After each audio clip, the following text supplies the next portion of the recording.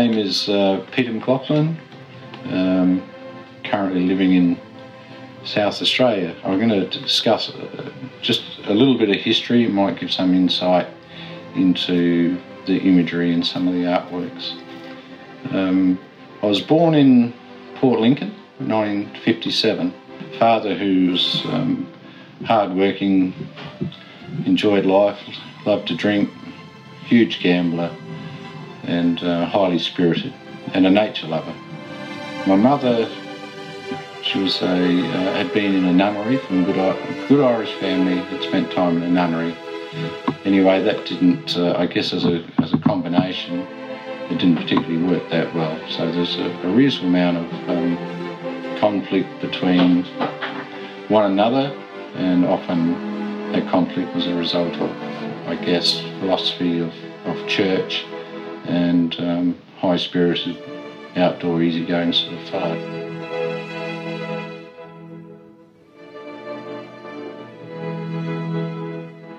My first memory of using paint was when I was 14 years old, back in high school.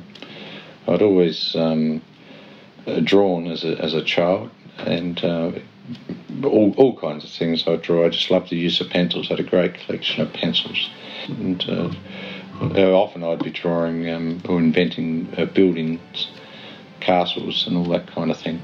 But yeah, it's the first time I actually got to use some watercolours. I produced a small landscape picture from memory, and I thought at that time this is something I'd enjoyed and love to continue to do.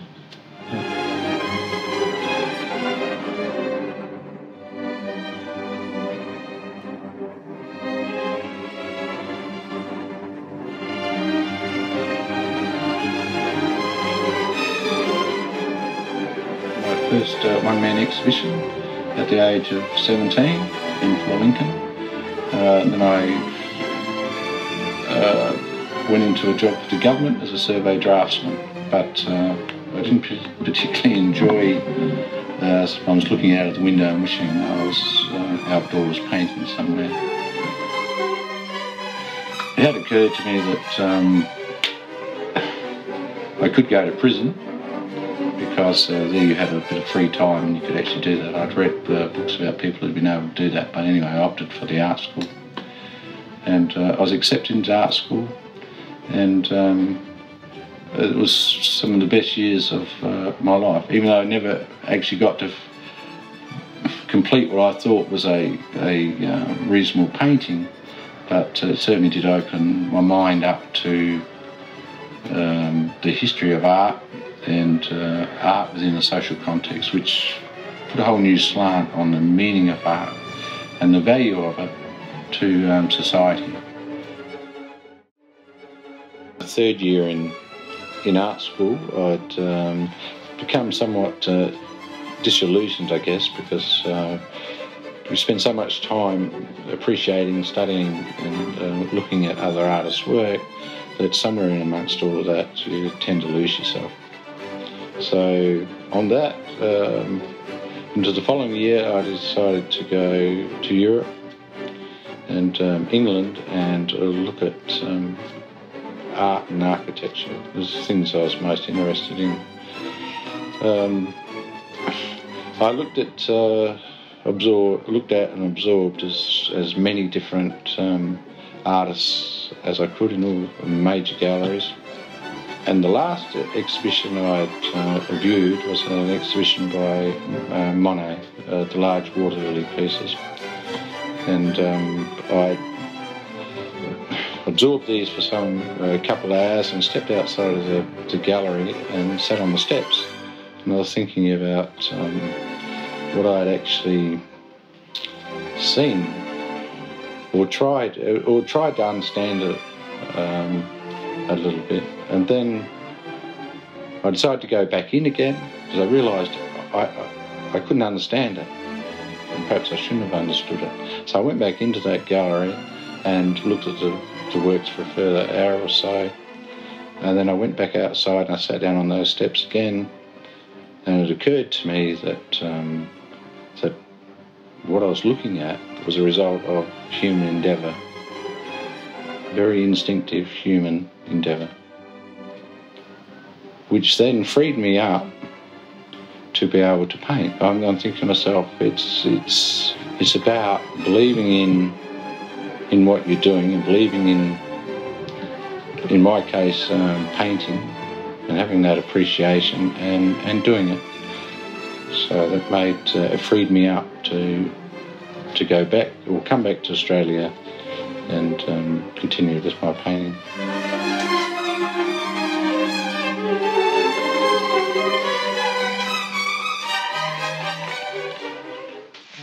To discuss my work, there is in many of it there is a combination of that early childhood upbringing of both religion and some conflict. It's not necessarily conflict. There's opposing forces, and I've used this constantly. I've used the cross as a symbol of both Christianity, or the meaning of Christianity, or the sense of Christianity, and of a way of, I guess, making peace.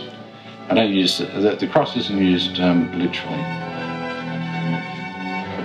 I guess someone will give it a style, but I don't think I've got a style, and that is something that evolves in time. Other people have said to me that they can just look at my work and recognise it, but I don't think I can do that myself perhaps as well as they do.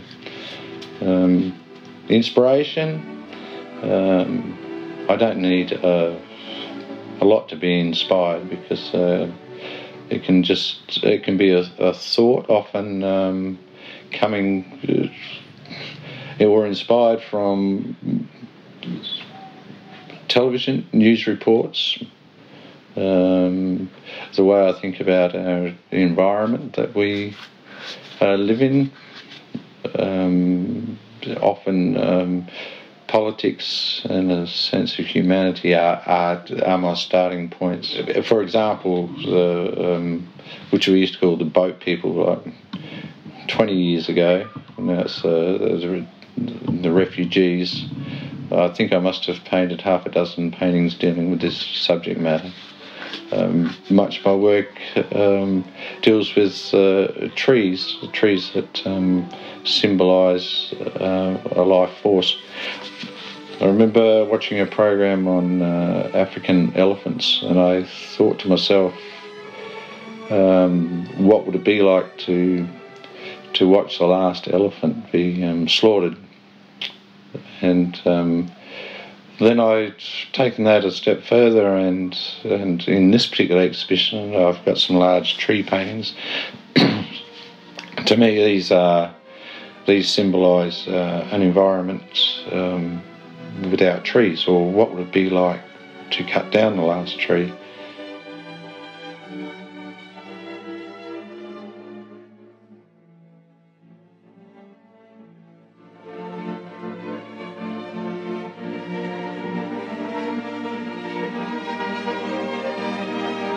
The way we think about religion, its relevance, how we use it to, I guess, care for one another as human beings. And a lot of my work seems to have opposing elements to the church as we know it. Some people might take my symbolisms of crosses as a literal element, but it's also there for hope, and it's real. To me, it's very real. In some paintings, I've used the cross as a green cross to symbolise saving the environment. Yeah. The title for this exhibition in Endeavour is actually represents what I feel my life thus far has been. I think it has been about endeavour to continue to work, and have something to say, because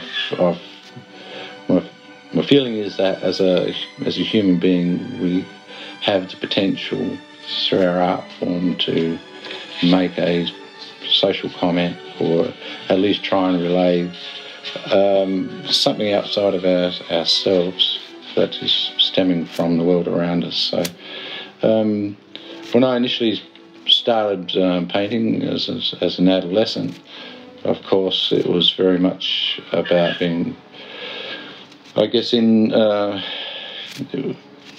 nature, having a respect for nature and wanting to record it. But of course, as time has gone on, I realise that you can actually speak of the mind through your art. So this has been what I've done. So within well, at least many of the works, there is a sense of both spirit and of a spirit for within the environment, and a spirit of humanity, and I try and juxtapose some of these elements with man-made structures and other symbols. I still have, or I do have an affinity with the outdoors, and so I often record a sense of nature. I think this is a very powerful side to what my paintings try to express.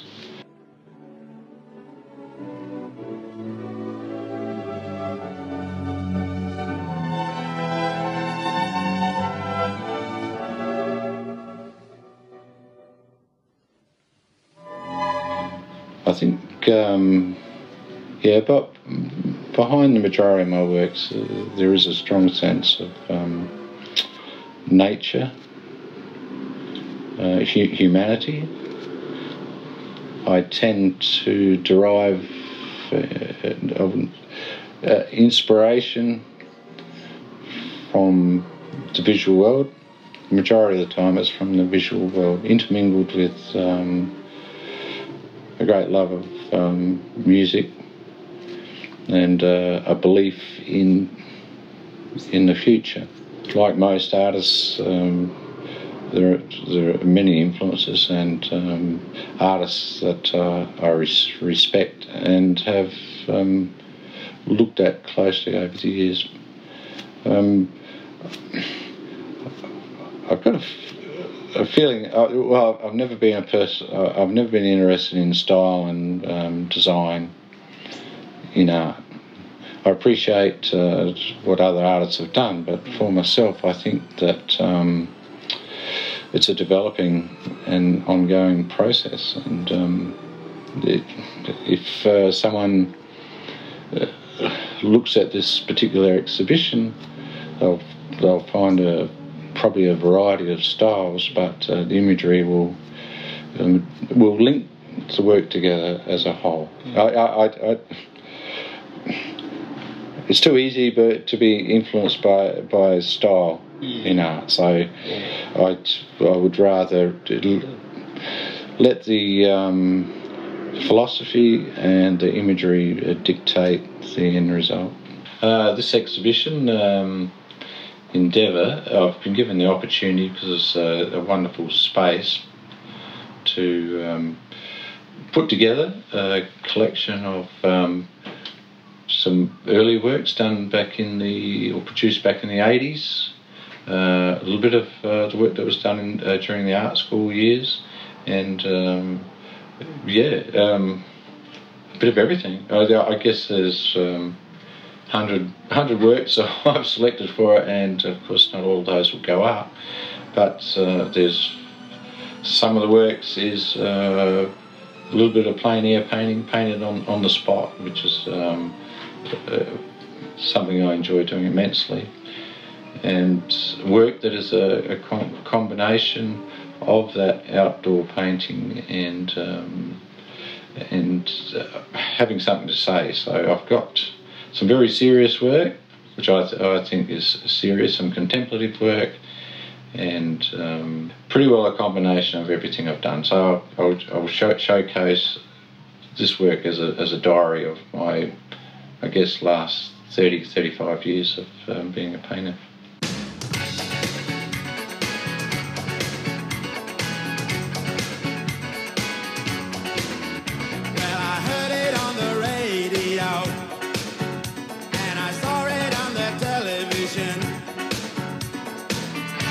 Back in 1988, all those talking politicians,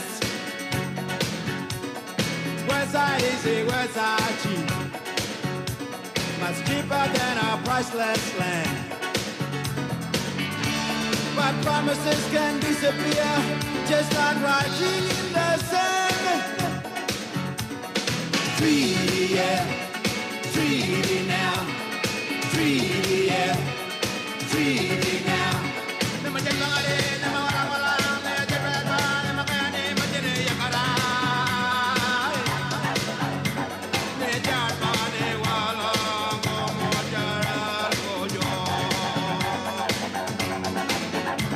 This land was never given up.